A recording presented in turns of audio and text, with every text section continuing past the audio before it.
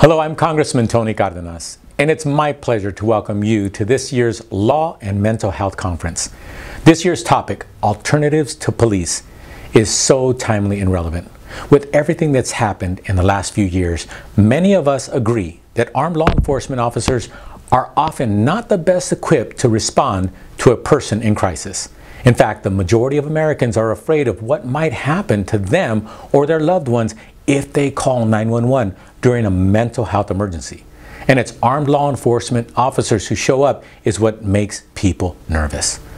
Repeating reports on TV and in the newspaper show that these fears aren't unfounded, and we now know that a police encounter with a civilian is 16 times more likely to result in that person's death if they have an untreated mental illness.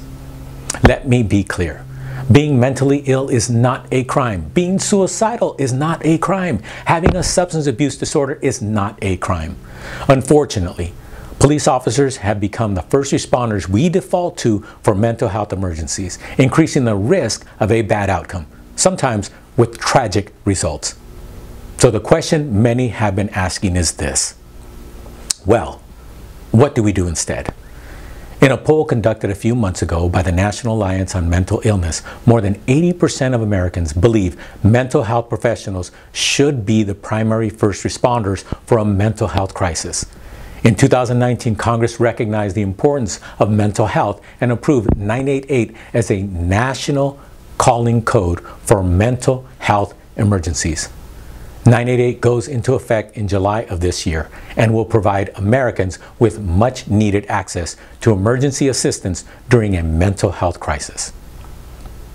But more work needs to be done for 988 to truly be able to serve as an alternative to police and 911 for situations where law enforcement isn't needed.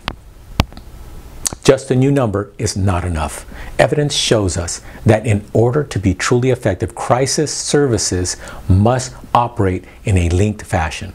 There must be someone to call, someone to come to your aid, and somewhere to go if you need it.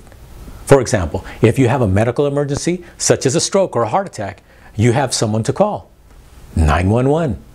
And then there's someone to come that's trained and equipped for the job. An ambulance with EMTs and paramedics.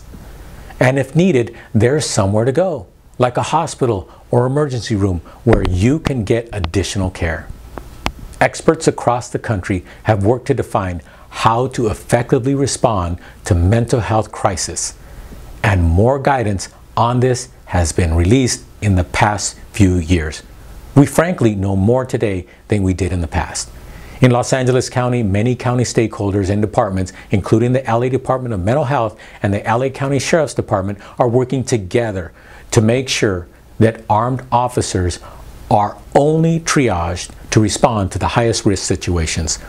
This triage is important as almost all mental health crisis calls can be safely handled by clinical specialists. And police backup is needed in less than 5% of the cases when clinical teams are dispatched first. Additionally, studies show that these teams are better at getting folks in need connected to the right resources and services so the crisis doesn't repeat again.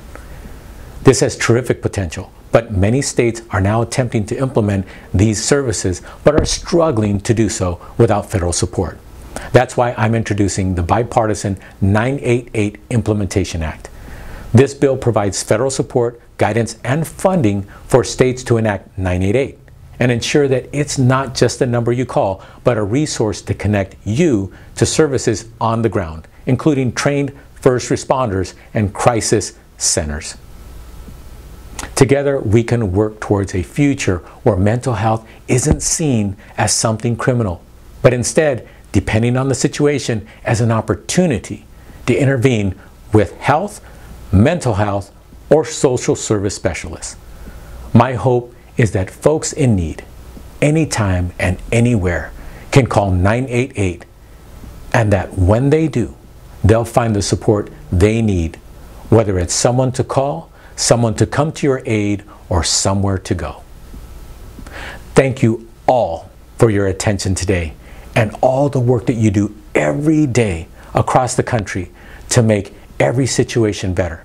and to bring the badly needed services to those who need it the most. I hope that you all enjoy this great conference. And once again, thank you so much for allowing me to be a part of it.